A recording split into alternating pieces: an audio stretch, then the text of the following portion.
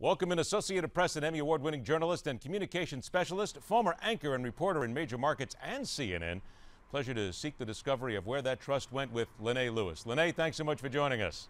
Thank you for having me. All right, now, just as we began this segment, we heard a soundbite, which was Laura Ashburn with Howard Kurtz co-hosting Media Buzz on Sundays on Fox. And she said it is just not fair to blame Fox News for misinformation presented on their programming. And according to someone who wrote this for Politics or Politics USA, that's right, Fox News is not responsible for its own content. The buck stops nowhere.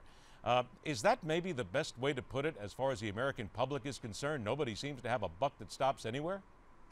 Well, I think it's important to consider the landscape of television media when talking about this particular issue. I mean, in this day and age, there are so many choices out there for people to get their news from, and it seems a reasonable assumption, perhaps, that people will gravitate to news sources that reflect their core values and their fundamental beliefs. And so when someone's looking for, you take one story and you listen to it being reported on several different stations, chances are you're going to get different versions or different interpretations of that story. So it might be fair to say that people gravitate to what makes them feel comfortable in an interpretation of a story, and when they hear it on another station that perhaps doesn't reflect that, that might cultivate some mistrust, and they say, you know what, I don't agree with that, so I'm going to go to this particular news source.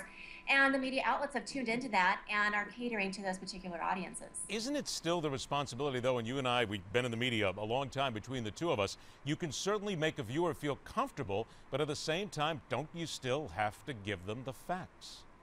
Well, you know, I'm sure you've heard this saying in newsrooms before. You know, we used to joke about saying, don't let the facts get in the way of a good story. And of course, that's just a joke.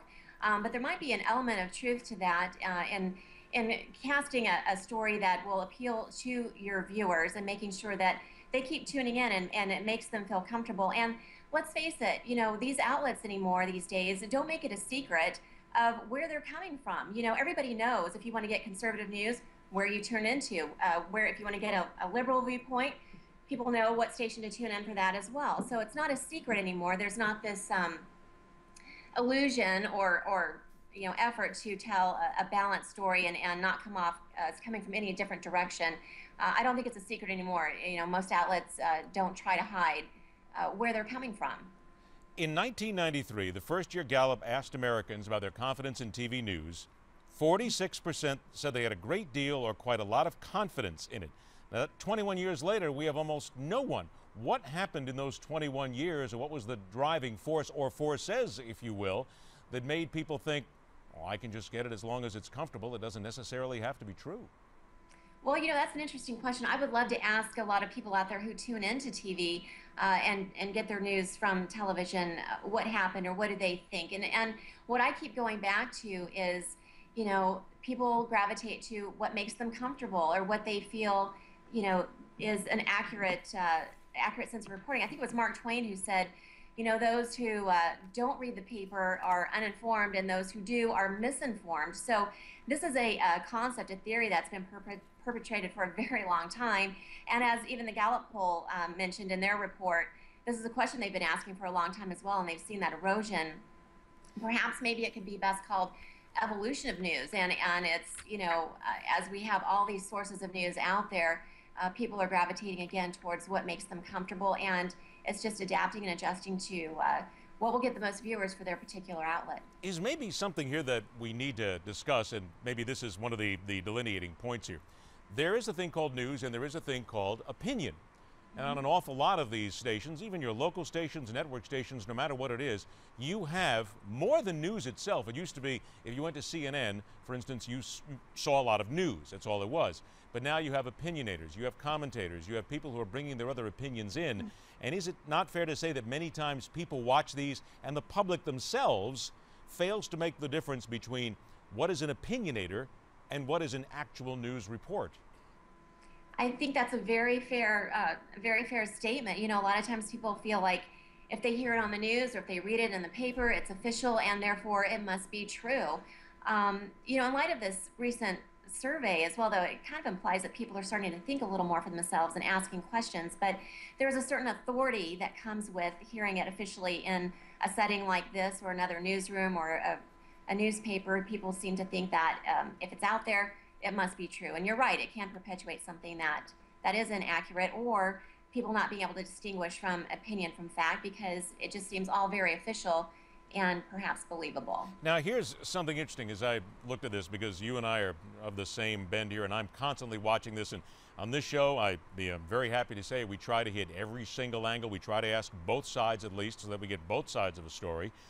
There is a thinking process here from a couple of groups that the trust in the media is down, possibly because of bias or paranoia. Now, they're asking the question, is it because the trustee is less trustworthy, meaning the viewer themselves, maybe they don't just trust people, or because the trustee is less inclined to trust? It almost seems as if it's what people have been conditioned to over the years by simply watching a lot of opinions, and they don't quite know what to trust anymore.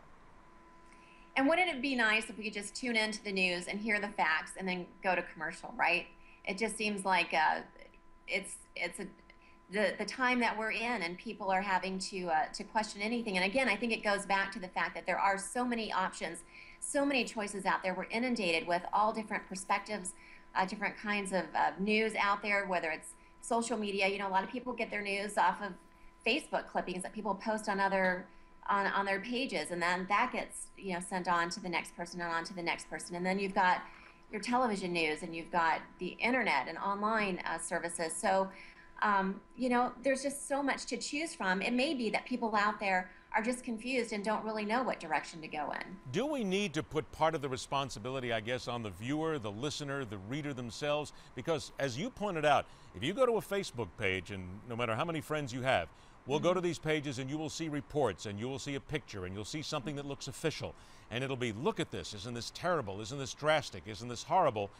Yet if you take 2 or 3 minutes, and if it looks suspicious, kind of like if it smells bad, you know, you can pretty much tell that something's been sitting out in the sun too long, that if you do a little research, you can find out that a lot of it, quite frankly, is just that. It's phony, it's made up, it's hyperbole. So maybe it's the individual themselves. Folks, really, we're not putting all the blame on you, but let's be honest, there are a lot of people out there who simply will take whatever they see at face value. People need to do a little research themselves, and people need to ask a few more questions, correct? Well, Ed, you might be right. I mean, this could be part of the evolution of news that we're talking about. You know, we may be to the point now where people can't just take everything as a given. And like you said, do a little research, ask some questions. This might be actually good for us, because people may start thinking for themselves again and say, you know what, that reporter said that, but let me double check and let me do some research. We've got Google, we've got endless resources now. It might be good for society in general to just start thinking on their own, and maybe this will be what triggers it. I'm curious if it catches you as well, because it certainly does me. As we're watching, a lot of local news seems to do this now more than anything else. And of course, I'll get letters and writes now from my friends in local news who will hammer me away at this. But a lot of local news is now relying on Facebook and Twitter and Tumblr and all the different social medias where they're grabbing their news off there. And we've seen this. I mean, quite frankly, where we've seen reports that have come out, CNN got caught with John King at the Boston bombing, where they had certain tweets that were going back and forth. They didn't bother to check them, and suddenly they find out that they were wrong, and they had to come out and admit it later. Where even, I think it was Scott Pelley said at one time that he said, our house is on fire. And he mentioned that about the media themselves, where he took his own business to task and said too often, even on CBS, we rely too much on social media, and we don't check the facts, and we don't check to make sure it's true. And isn't that probably the most distressing thing we see now? What used to be a journalistic gathering of news, that now it's grab this, grab this, grab this, grab this, pull this, it looks good, and let's put this up as news? Well, I think we're in a very difficult place right now, because you know, it would be a mistake to ignore social media. It's definitely a part of our society. It's something that people rely on and something that they gravitate to. But incorporating that into news in a responsible way is certainly something that I don't think anyone's figured out a foolproof way to do that just yet. And so, as you mentioned, there are some mistakes that are being made.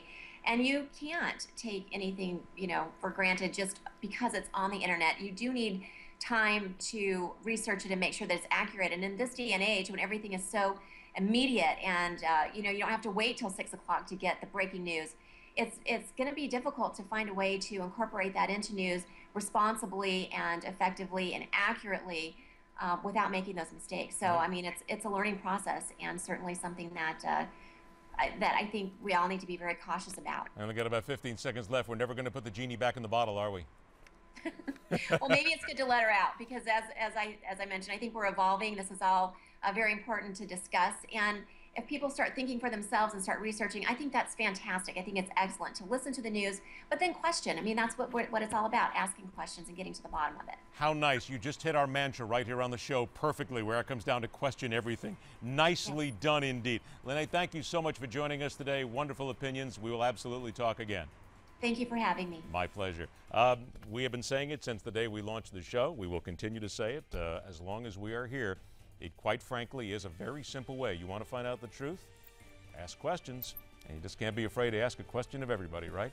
This is MidPoint, where every day here on the Newsmax TV network, we do question everything.